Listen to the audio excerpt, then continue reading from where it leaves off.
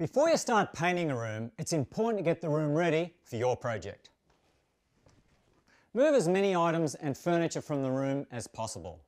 If you cannot remove the heavy furniture, no worries, move it to the center of the room and cover it with a clear plastic sheet or heavy canvas drop cloth to protect these items from getting splattered with paint and from dust when prepping the ceilings and the walls.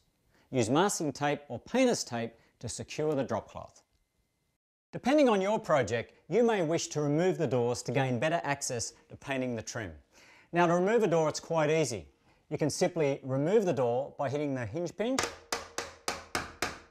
like so, and the doors will come out. However, the other option is to leave the door in place because that way you can gain full access all the way around, plus you don't have to come back and touch up the hinges. Then you'll carefully want to remove any photographs or artwork from the walls. Now, this is very important. If they're not going back in the exact same place, all nails and screws need to be removed so we can fill that later. Window coverings, drapes and curtains need to be removed.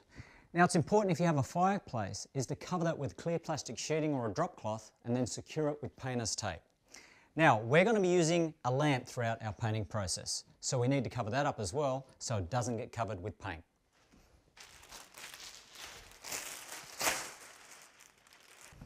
You want to remove all the electrical outlet covers and all the switch plates to the room. This is very easy to do, and this will save you a lot of time as you won't have to cut around each one. It's also important to have a designated container for all the fittings so you don't lose them. Then you want to use some painter's tape to cover the outlets like that. You will also need to remove all vent covers and remove or loosen all light fixtures in order to be able to paint behind them. If you do not want to remove the light fixtures, you need to tape them off with painter's tape. Now, it's important to cover the entire floor with drop cloths or dust sheets.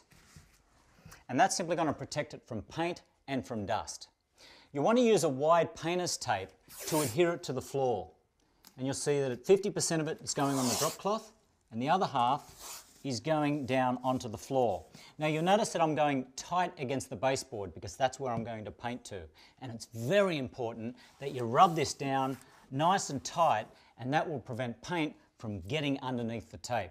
Now, if you have wall-to-wall carpeting, the same method applies. However, you'll put the tape a little bit closer to the baseboard, like up against it, and you'll tuck it down with a scraper blade, and that way it will protect the carpet when you're preparing and painting the baseboard.